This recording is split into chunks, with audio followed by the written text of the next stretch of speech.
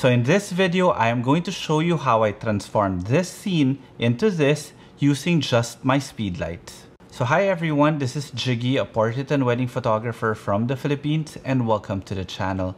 So before anything else, if you guys haven't subscribed to the channel and would want to learn more about off-camera flash photography or maybe just photography in general, then this channel may be for you. So you might want to subscribe, and while you're at it, click that notification bell so that you get notified every time I upload new videos. And if you want to see more of my images, you could always follow me on Instagram. It's at Jiggie Alejandrino. So in this video, it's going to be a bit different. Instead of me being able to demo everything for you guys live, this one, unfortunately, I wasn't able to do so because it was a commissioned work and I really didn't have time to do a behind the scenes video. But I did the next best thing by asking my assistant photographer to take some BTS photos, and this is the one that I will be showing you today so that I can explain my entire thought process on why I lit it that way, why I shot it, and basically the entire concept of the shoot. Okay, so here goes. So this is the scene without light, without anything. This is properly exposed. And this is the area that we wanted to pinpoint for this particular shoot.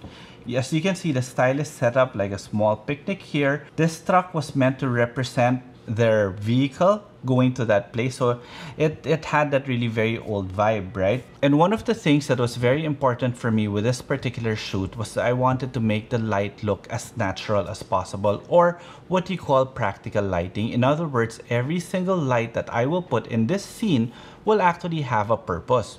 Now, I shot this, I think, with a Sony a7R Mark II with a 16-35 lens and a bunch of lights, which I will be showing you later on in this video.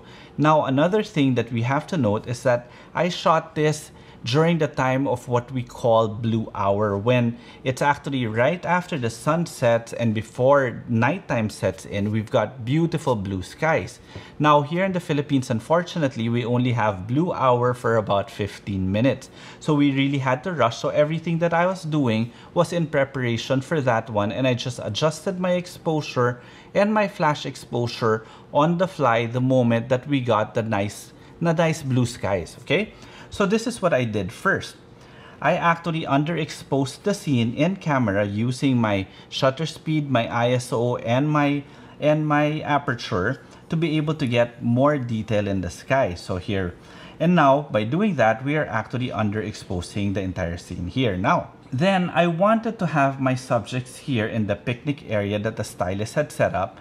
But as I said earlier, I want my light to look as natural as possible. So how am I supposed to do that if I just point a light, let's say coming from this direction? It's going to be so obvious that I just put a flash there. So I saw in the kit of the stylist that he had this lamp, and I asked him to put it there, and that one actually served as my main light. So how did I illuminate this one?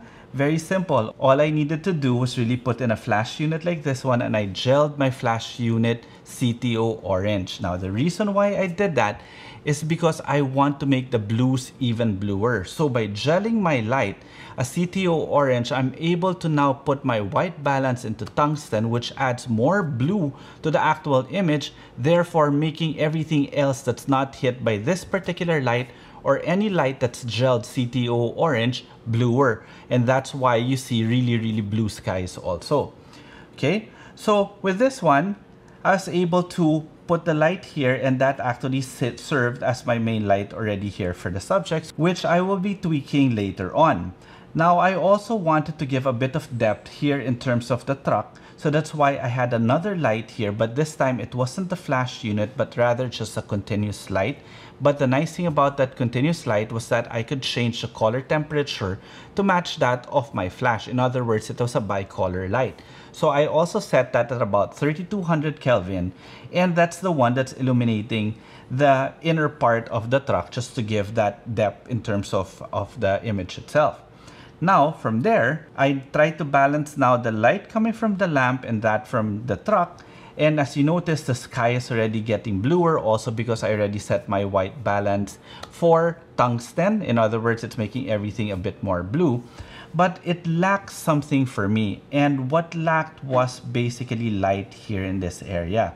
So I decided to mimic that of a headlight. So let's say they were having a picnic and the car was running and the headlight was on as their main source of illumination. So this is what I did.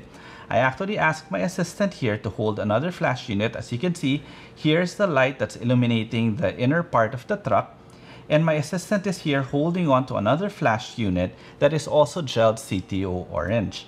So when you take that shot, that's how that light is illuminating this area here, again giving more depth, and at the same time it is actually practical. In other words, there is a reason on why the light is there. Okay, so from there we just started posing the subject and basically tweaking, because of course the light, the ambient light, the existing ambient light was getting weaker because we were getting into night already. In other words, we were hitting the blue sky. So I just had to adjust my shutter speed and my ISO and my aperture for that existing ambient light. And then afterwards, I adjusted the power of my flash units to match that existing ambient light.